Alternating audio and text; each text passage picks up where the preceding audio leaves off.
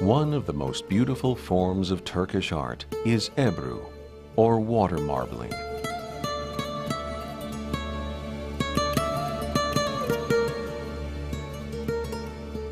A truly extraordinary graphic art form, Ebru involves the creation of designs with dye on the surface of water, and then carefully placing paper on the surface of the water in order to absorb the dye in all the richness of its fluid patterns.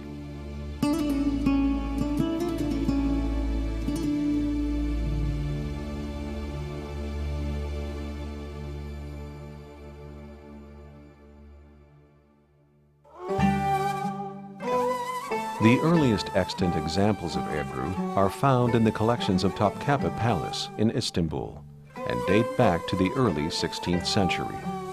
The highly refined nature of this art form, however, suggests that Ebru dates back even further in the history of the Ottoman Empire.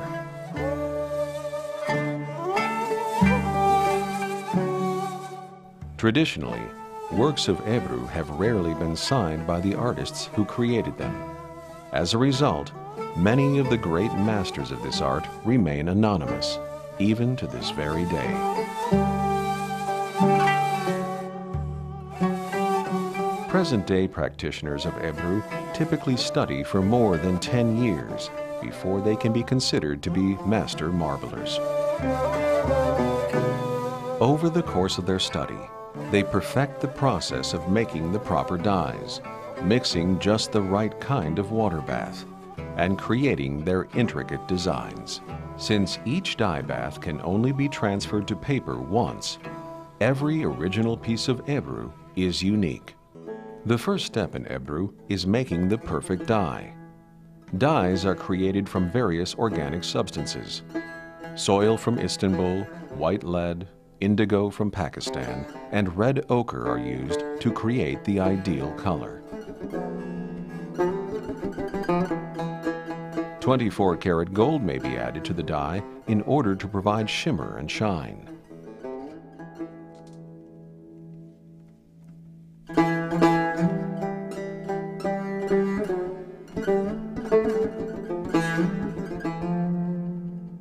It is not unusual for Ebru artists to spend years simply learning the art of mixing dye before ever attempting their first marble.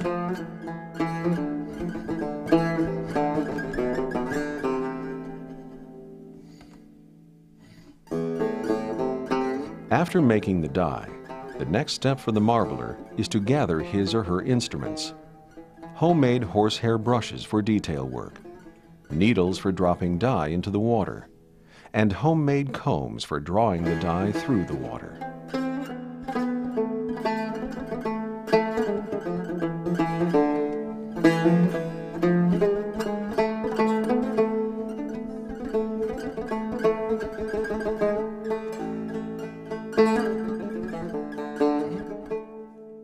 The water is placed in a tray, only slightly larger than the paper to be used.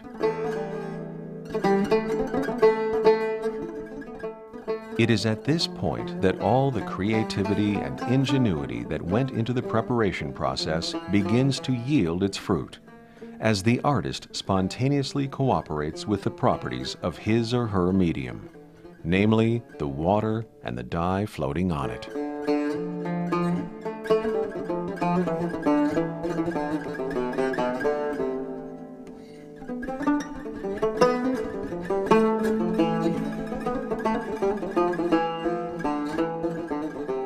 Using a mental image of the finished product and being open to have this image transformed according to the nature of the water and the dye, the marbler drops dye onto the water's surface with the needles, spreads the dye with the handmade combs, and uses the brushes to draw a design.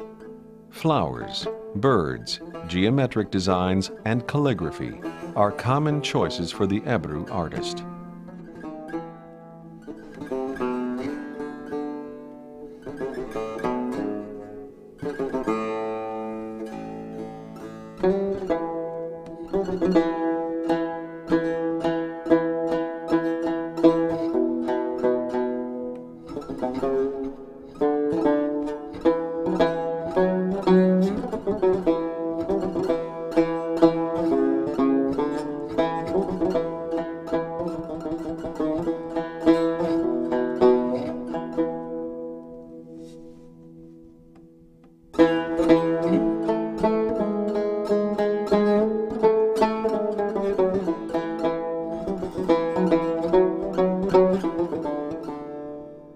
Ebru, like friendship and dialogue, is a swirling harmony of color and texture, which can only be accomplished through the most careful application of knowledge, wisdom, skill, creativity, and love.